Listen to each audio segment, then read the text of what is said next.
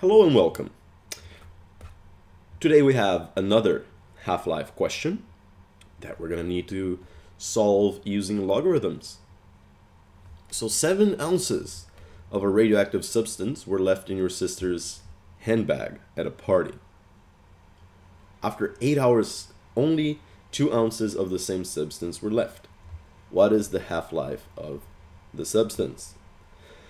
So here's the half-life formula, and I want to make sure that everybody really understands every element that we have here. This right here is the final quantity, this A. This A0 represents the initial quantity. Big T represents the half-life in terms of time, and little t represents time. Time that essentially goes by, in this case, the 8 hours. That's the 8 right here. Now, this is the question mark. That's what we don't know.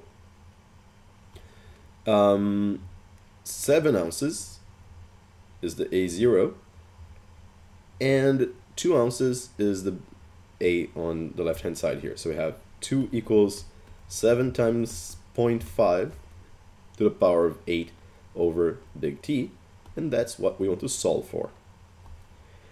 So I'm going to get started by dividing both sides of the equation by 7. So we have 2 over 7 equals half to the power of 8 over t. And now what I will need to do is, in order to solve for t, I need to take the log of both sides of the equation. There's no other way to solve for this except for guessing and checking, which would take a while, and we don't like to do that. So I'm going to take this, bring this down, right? That's a property of logarithms. If you need to refresh on the properties of logarithms, of course, you can visit our website. We have many videos on that. And here we have 8 over t times the log of half. And log of 2 over 7 over here.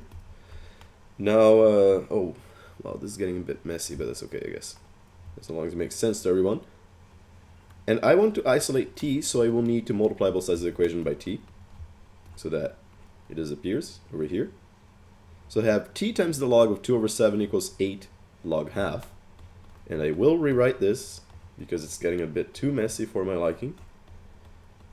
And I have 8 log half.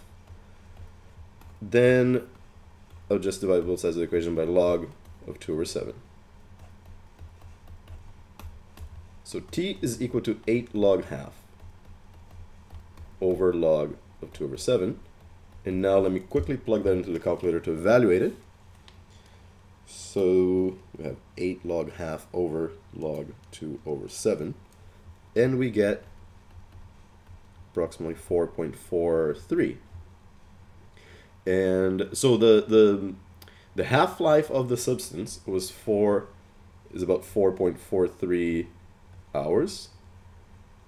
If we want the 0.43 in terms of minutes, what I can do is that I can multiply the 0.43 by 60 and get approximately 25.5, so around 4 hours and 26 minutes approximately. That is the half-life of the substance, and that's it.